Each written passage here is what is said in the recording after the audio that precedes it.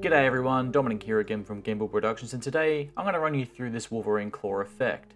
To start, use a marker to mark out some points on your fist.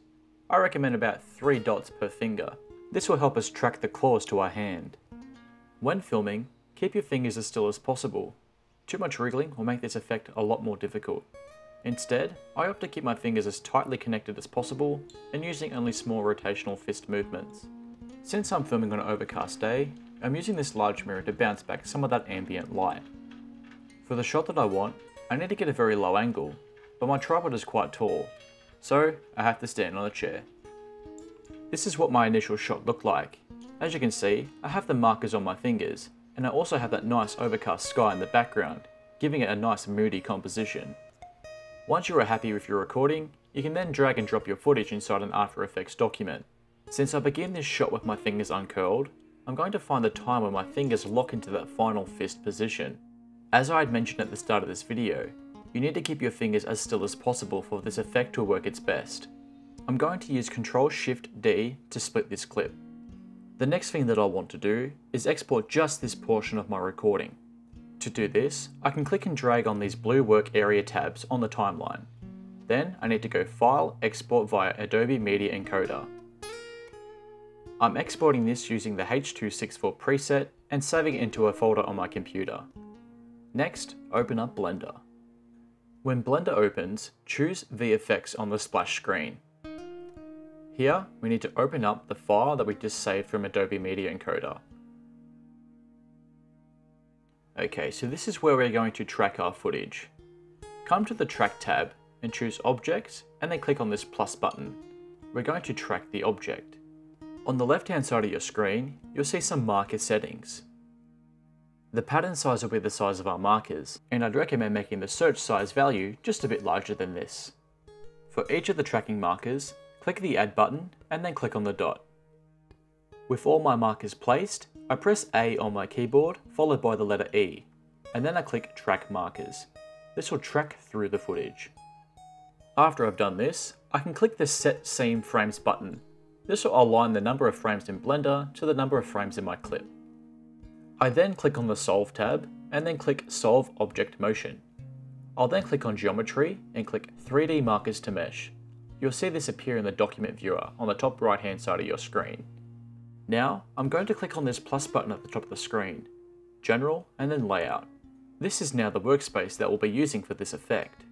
As you can see, the 3D markers are floating in 3D space. I'm going to quickly go back into my VFX tab, scroll down and click Set as Background. Your footage will now appear if you look through your camera by clicking on the camera icon. Before we get started, I'm going to click on the camera on the top right hand side of my screen and then add an object constraint, Camera Solver. Once that's done, I'm then going to click on the track object on the top right hand side of my screen and then add another object constraint, but this time an object solver. Under Object, I choose Object, Camera, choose Camera, and then click Set Inverse. Now, if I play through my footage, my dots will follow along with the footage in the background. I'm now going to import my Wolverine claws. I'm going to go File, Import, and then choose FBX. From here, you can import my Wolverine claws that you can download in the description as well. I'll just delete these 2 outside claws by clicking on them and then pressing Delete.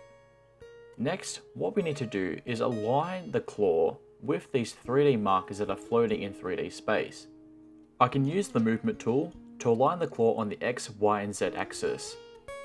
Obviously this might take a bit of time, it might be a bit finicky, but the more time you spend here, the better the result will look. I'm pretty happy with this positioning, so now I can click on the camera icon again and then do some further alignments. I'll then press the S key on my keyboard and then press X, Y, or Z. This will allow me to scale my object on the X, Y, or Z axis. If you have any trouble with this step, perhaps try changing from global to local transform orientation at the top of your screen. Using the movement tool, click and drag on the circle to align your claw to your fist. Then click on the rotation tool and then rotate your claw into the position that you'd like it to be in your footage. This is what my final position looked like. At the bottom, make sure you turn auto keyframing on. Just to see how this is looking, I'm going to click on the track object and then control click on the Wolverine claw. I'll then press Ctrl P on my keyboard and then choose Object. If this is done correctly, the Wolverine claw should be moving along with the fist in the footage.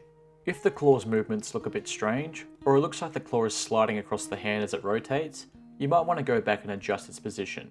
If you need to do so, press Ctrl Z to go back. Reposition the claw and then perform the parenting step one more time. That way you can check if your claw looks better than before. Since mine looked good, I'm going to press Ctrl Z to undo the parent. I will then click on the claw and then press Ctrl C on my keyboard and then Ctrl V. I'll then use the Move tool to move the second claw into its position. I'll then use the Rotate tool to again position that claw the way I'd like it to be in the footage. Again, copy the claw and then move it into its final third position. We're going to repeat the parenting process, but this time using all three claws. Now we have all three claws tracked to our footage. At this point, we can still scale our claws if we need to. I don't want my claws to leave the frame of the footage, so just like before, I just press S on my keyboard and then adjust accordingly.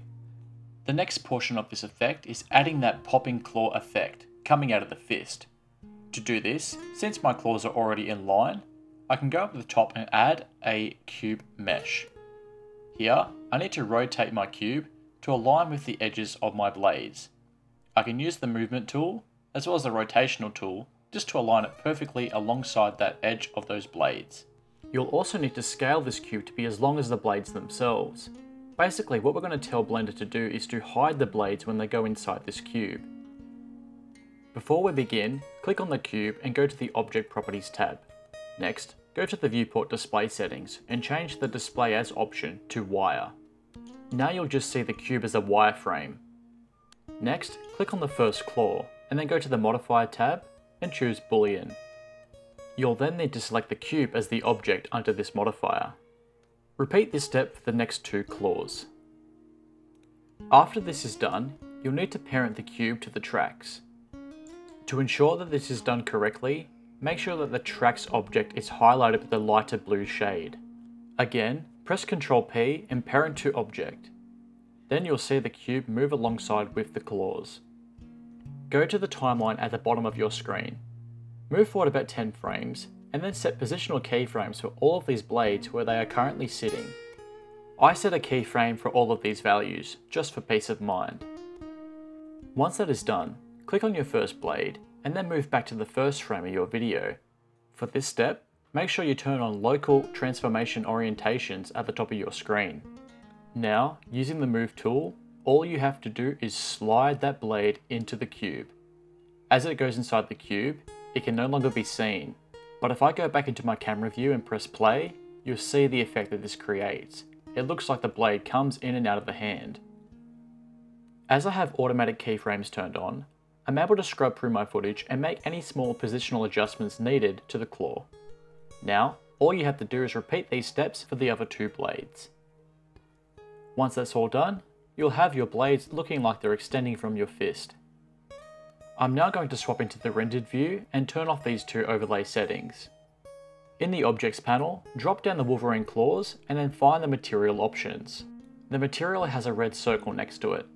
In the Viewport Shading options, I'm going to untick Scene World. If I click on these spheres, you'll see that the claws take on the colours of these environments. But I'll come back to that in a sec.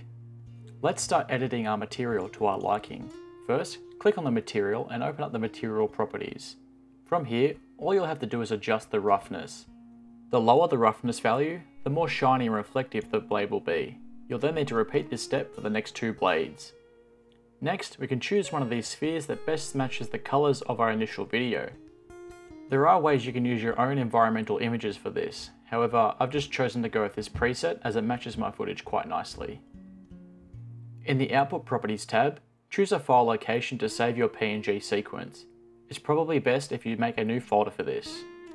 Now, under the Render Properties tab, select Film and then turn on Transparent. Next, I will click View and then Viewport Render Animation. Once my render is complete, I can then open up my After Effects window once again and import my PNG sequence. Locate the folder and make sure PNG sequence is enabled at the bottom of your screen. Next, drag and drop this PNG sequence on top of your timeline. you might notice that your PNG sequence doesn't quite line up with your original footage. This is because After Effects is interpreting the footage as 30 frames per second instead of 24 like my original footage. To change this, I'll right click my sequence and go Interpret Footage and then Main. From here I can manually input my frames per second. Now my PNG sequence will line up perfectly with my footage. With my sequence selected, I'm going to apply a pixel motion blur effect. As the blades extend quite quickly, this adds a realistic motion blur. I will also add a fast box blur to the sequence. This will just take away some of the sharpness. For the blur radius value, I set this at 0.4. However, you'll need to adjust this to match your footage. Next, I'm going to add a noise and grain add grain effect. The goal here is to try and match the graininess of your footage. In my case, I felt that 0.4 intensity worked out the best. Under the color settings, I turned up saturation all the way to 2. After these effects have been applied, I'm going to add a drop shadow layer style. Under the drop shadow settings, I'm going to alter some things to make it look like the shadow is put on the hand itself. After some tweaking, the angle was -37 and the distance was 18, but you'll have to experiment for your own values. I also changed the opacity to 63% and then changed the color to a dark red. This is to create that hole in the hand look. Once that is all done, I'm going to right click on my sequence and go Pre-Compose. From here, I need to make sure Move All Attributes into the new composition is selected. I'm then going to duplicate this composition. With the top pre-comp selected, I'm going to apply a brightness and contrast effect. From here, I'm going to turn this all the way down. This will leave the blades quite dark, but I'm going to use the pen tool to draw a circle around the base of the blades. What I'm trying to replicate here is the shadow of my body on top of the blades themselves. I'm then going to turn up the mask feather just to make this mask a bit more softer. If you're up to this step, but you want to change the materials of your blades, you can always go back into Blender and re-export your animation. Inside After Effects, all you have to do is right-click your footage in the composition panel and go Reload Footage. This will automatically reload your blades into this document. Okay, so everything's coming together quite well, however we still have one last hurdle to overcome, and that's removing the tracking markers from the actor's hand.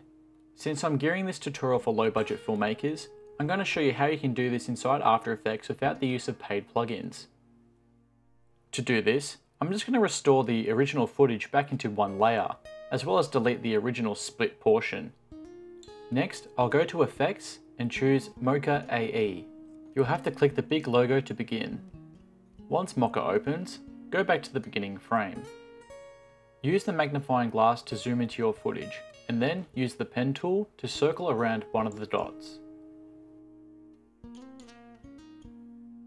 Once this is done, you can click the Track Forward button, and this will track the dot throughout your footage. If your tracker slides a little bit, you can set manual keyframes. Now my tracking is done, I'm going to click on this square button. You'll then see a square appear over your tracker. You can adjust these corners just so it fits more directly over that tracking dot. Next, click the save icon and then you can close that window. On the timeline, right click and create a new black solid. I'm going to name this Finger1.1. If we go back to our footage layer, we can tell Mocha to export this tracking data onto this solid layer. We can choose corner pin and then apply export. If I turn this solid back on, you'll see that it's tracked to the footage. Next, I need to pre-compose this solid. I'm going to rename this composition to Finger1.1 Erase and make sure Leave All Attributes is turned on. Double clicking on this composition will reveal the black solid inside of it. I'm just going to go back into the main comp and then turn off that black solid pre-comp.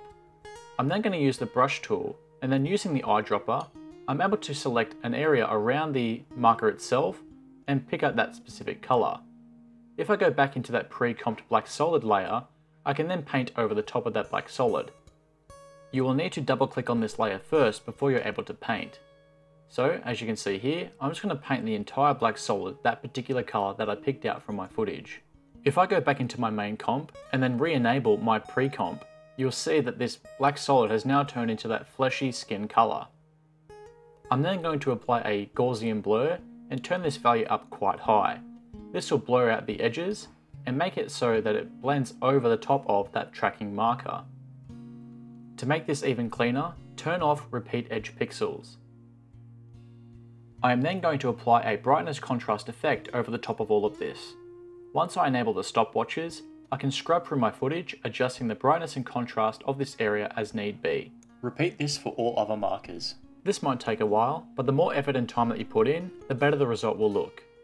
To speed up this process, you could perhaps duplicate one of these pre-comps and then drag it over the top of the next marker.